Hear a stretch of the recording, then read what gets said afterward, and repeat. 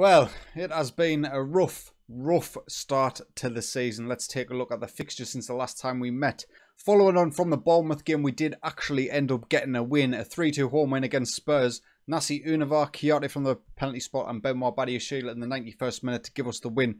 Spurs completely dominated this game and did not deserve to lose. Schick had put them in front 8 minutes in, Harry Kane in the 83rd minute. But we were fortunate and thank God for that. Next up was an away defeat, this time against Manchester United. We went 2-0 up inside 13 minutes. Univar and Avci inside the 13 minutes. But Pogba, Douglas Costa and Marcus Rashford gave them 3 goals in a game where Paul Pogba absolutely dominated.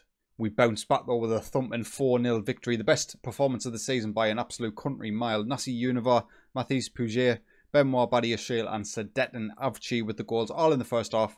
And we ran out comfortable 4-0 winners.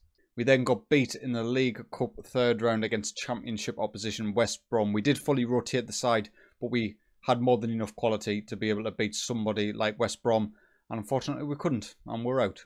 Next up was a 2-1 home defeat against Liverpool. Badiashile had put us in front 8 minutes in, but Sadio Mane's brace on the 19th minute and 56th minute meant another defeat. And finally, away from home against Chelsea. The games that we've started the season with have been absolutely unbelievable. We have had one of the toughest starts of a Premier League campaign in terms of the quality of the opposition that I can remember in recent memory. Sergio Gomez and Luis Montenegro for us. Montenegro coming off the bench and getting that goal. I think he's going to get the start on the basis of that. Martinez with a brace and Andreas Christiansen for the goals for Chelsea. 92nd minute winner for them was a little bit crushing. And that sees the Premier League table looking like this. We sit in 13th, 2 wins and 4 defeats in the first 6 games, but they were against Liverpool, Chelsea, Manchester United and Bournemouth. I mean, the Bournemouth one's inexcusable, but the rest of them you can sort of understand. And the wins against Spurs and Everton are both at home, both absolutely massive and very good results against established Premier League sides. Now, of course, in the last episode, the transfer window wasn't complete and we didn't end up signing the centre-half that I showed you. We ended up signing a right winger instead and a goalkeeper. We'll quickly go through him. Jose Manguia from Marathon for 500k. He's the Honduran first-choice goalkeeper. He's got a good bit of potential about him, sitting in the under-23s. Probably look to loan him out maybe in the January or next season. But again, 500k for these kind of youngsters is sorts of transfers that you're going to see me do often, every season. And the main guy, Ousmane Diawara, we've been chasing him all summer. He currently plays at Spal. He was playing at Spal. He's Burkinese, so a bit of a random nationality. 16.75 million ended up getting him. When I was going after him at the early part of the window, they wanted £80 million plus. But because of our continued interest, he did end up kicking up a fuss and requesting a transfer. And 16.75 million was the agreed fee. And this is him. 18 years old. He's in the national side. He's already got 5 senior caps. Classed as a wonder kid. His winger attributes are absolutely brilliant, especially in his technicals and his physicals. Mentally, he's got some work to do. But he comes in and he's automatically our best right winger. And he will be starting the vast majority of games for us. Him and Reece Nelson will really be competing for that right-hand side. It does mean that we're probably going to have to move on Abdul Kadir Omar. He was decent for us last season. I think he got a good few goals. 7 goals and 5 assists in 33 Premier League games. But he's had a pretty severe injury over the summer transfer period. 2 months, he's still currently injured with it. And once January comes about, he's worth 18.5 million. I think I will try and look to move him on and recoup some money for us to be able to reinvest elsewhere in the squad.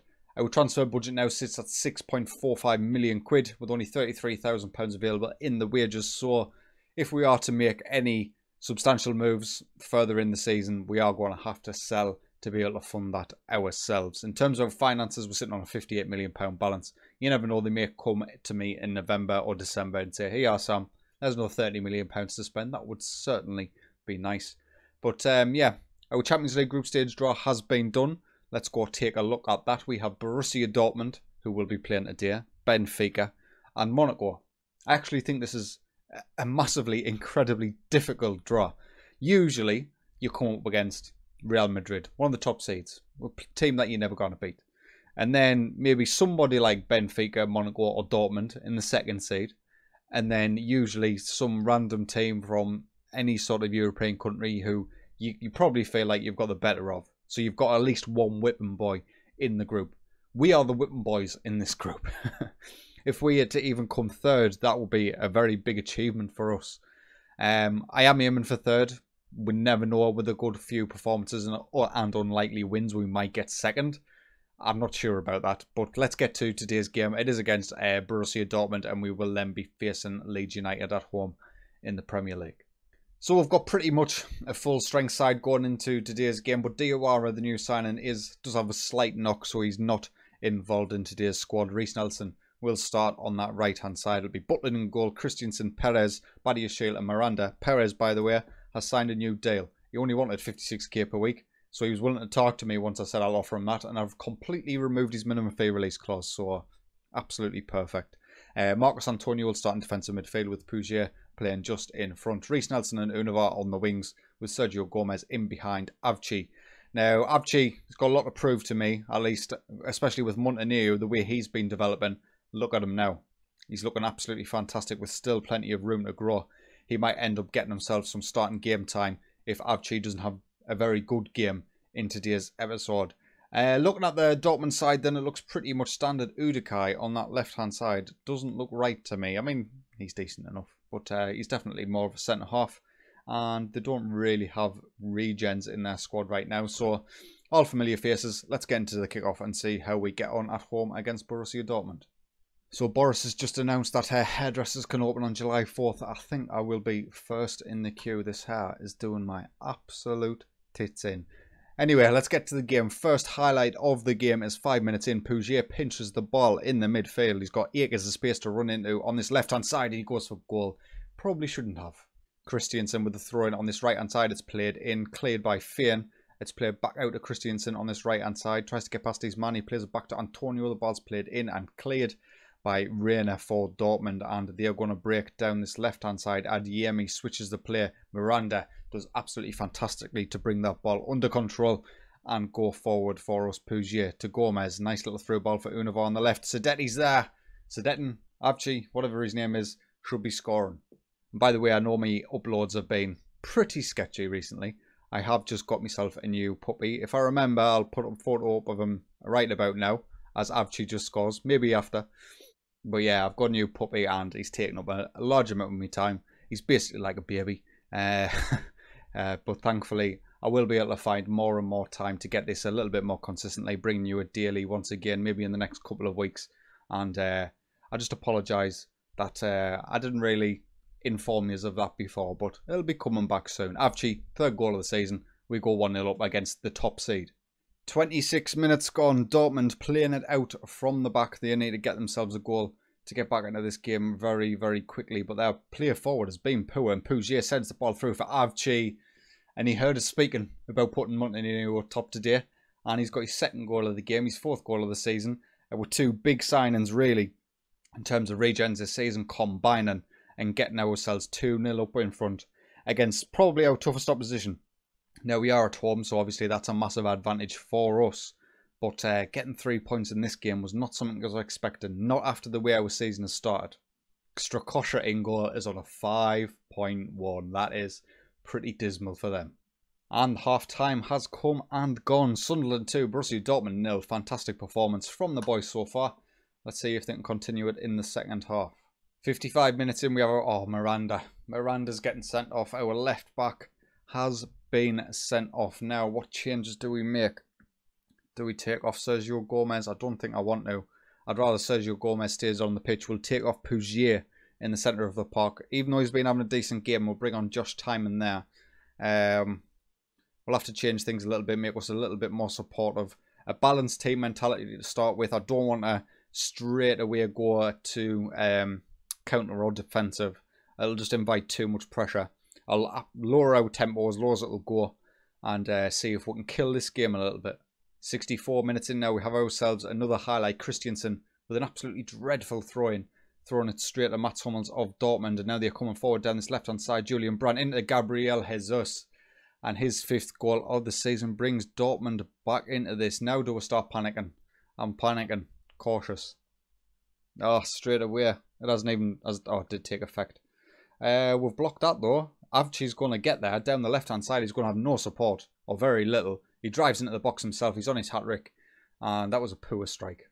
15 minutes left in this match. I've got a feeling Miranda is going to cost us the 3 points in today's game. Grujic to Reina to Jesus on this left-hand side. Can we get the block in before the cross comes in? He plays it back to Udikai, Julian Brandt, back to Marco Grujic, and they're just sprinting it about pretty nicely, and the ball's played in. Good save by Butland. He falls over after that. Thankfully, we do manage to survive. We're going to make a couple of changes. Nasi Univar can come off for Oliver Batista Maya, and I'm going to get James Garner on for Marcos Antonio in the defensive midfield role. We'll make him a little bit more defensive than what's his face, Marco Antonio was. 8 minutes to go. Can we survive? They're on the attack once again, this time down the right-hand side. Yavos to Grujic. The ball finds its way to Adeyemi in behind, and that is a fantastic, fantastic finish. Karim Adeyemi's 5th goal of the season, level things up for Borussia Dortmund. And Miranda has massively cost us here. There's no two ways about it. We were in complete control of this game. 2-0 up, absolutely cruising. He gets sent off, and now we might not even get a point. Jack Butland's big kick does find one of our players. Thank goodness for that. Batista Mai gets past his man. Can't get past Kanji though. And Emre Can can start a counter-attack for Borussia Dortmund. Brilliant challenge by James Garner to find Reece Nelson, who finds Avci in behind for his hat-trick. Come on, son. Sadat Avci's 5th goal of the season. Gets 3 today. He will be starting in the next game against Leeds United unless he's injured. And his hat-trick puts us 3-2 up in front. What should we do? Defensive. Waste time, maybe. Let's waste some time. Short now, we'll pass, and we do not want to overlap anymore. We're not going to work the ball into the box either. We are going to go a little bit more wide in our attack, just to see if we can catch them on the counter a little bit. But it looks like that is going to do it, boys. Sunderland 3, Borussia Dortmund 2. That is a massive result. Even not taking into account the red card, that is absolutely huge. I'll see you at the Leeds game. So we have made a couple of changes to our starting 11 for today's game against Leeds. Obviously, there was only 3 days in between our Champions League fixture and this one, so I've rested a couple of players. James Garner's come in the defensive midfield spot, and Batista Maya came in on the left-hand side. Both of them did pretty well coming on against Dortmund, so I felt like it was due a start for them. In terms of their side, Shackleton starting at right-back. That is a new one to me. Well, he's versatile. Menard on the left-hand side, French youth player. Looks an absolutely fantastic prospect. Whether he's ready for first-team football in the Premier League, I don't know. I think they're pulling me, basically. £13.5 million sign. He looks decent. Let's get the kick-off. Let's see how our boys get on. Hopefully, we are desperate for a home win in the Premier League. First highlight of the game is a corner for Leeds United. Harrison plays it in, and Adam Massina gets his first goal of the season and puts Leeds United 1-0 up. Only 7 minutes in. That is hugely disappointing. It's usually us causing teams problems from attacking corners, and we've just paid the price there. Come on, boys. Right, I'll not be mad if he's get a goal straight away. The ball is kicked up. Reece Nelson wins it. He sets away Sadet and Avci in behind. He goes for goal, and this boy is going to be special. I'm telling you, lads, right now, he is going to be one of the best strikers on this game. And I'm not just saying that because he got a hat-trick last game and a goal today. No, I'm not. I'm saying it because it's true. Reece Nelson winning the ball then in the midfield area. Nice little dinked ball over the top. He's got a lot of work to do from this position though, and that may be a little bit dodgy by the keeper, but we'll take it either way. 1-1. 30 minutes gone. Sergio Gomez wins the ball in the final third. He plays it back to James Garner, who finds Pugier on the edge. We've got loads of players in the box, and we give the ball away to Moy Gomez. And now they are through. Medi's in behind. That is a fantastic block by Benoit Badiashile. And then he kicks it in and Rose head. Listen, I don't mind that. Another highlight now. Long throw in by us. Oh my God, it has gone in. Sadet Avci with his 7th goal of the season. Let's take another look at that. It's a long throw in from Rasmus Nissen Christiansen. It's played in. The keeper comes for it. It's all sorts of craziness. It hits the defender. He stops it on the line. And the slide challenge is enough to put us 2-1 up. That is very dodgy by their goalkeeper. 2 goals now as a result of his mistakes, at least in my opinion. And yet he's on a 6.7. Not sure how that works, as Batista Maya puts it in a corner. Perez getting his head on it, going just wide. Now we have a boy, Sunderland 2. Leeds United 1, a fantastic comeback after a disappointing first 10 minutes or so. We'll G the boys up, no changes made at half-time, and we'll see how the second half does for us. Sergio Gomez injured. Fantastic. Chiardi can come on. That's the nice thing. we've got an absolutely fantastic replacement for Sergio Gomez now in Chiarte. Let's see if he can make any time he manages to get on the pitch count. First highlight of the second half, another long throw in by Christensen. Pougier, oh my God, is that offside? It's got to be offside. There's absolutely nowhere that stands, and the keeper rightly rules it out. Not the keeper, the referee. 65 minutes gone. Leeds United on the attack down this right-hand side with Harrison. Gives the ball away to Chiarte. He finds the ball at Avci. Can he get himself 2 hat-tricks in today's game? He certainly can't. Not at this occasion anyway. He's got 25 minutes left. We are going to drop down to a more balanced team mentality from attack, and Chiarte are going close there from the free kick. Just purely because Leeds do look a little bit dangerous on the counter, and we don't really want to give them the opportunities. Batista Maya, he can come off at Univar. Rasmussen and Christensen can come off Ballymumba, who is of course our right back for this season, and a little bit disappointing to not be starting the likes of Ballymumba and George Dobson, but change must come when you start progressing as we are. Sunderland 2, Leeds United 1 with only 5 minutes remaining, and now we have ourselves a penalty. Matthias Pougier is taken down in the box cruelly, and Avci steps up for his hat-trick.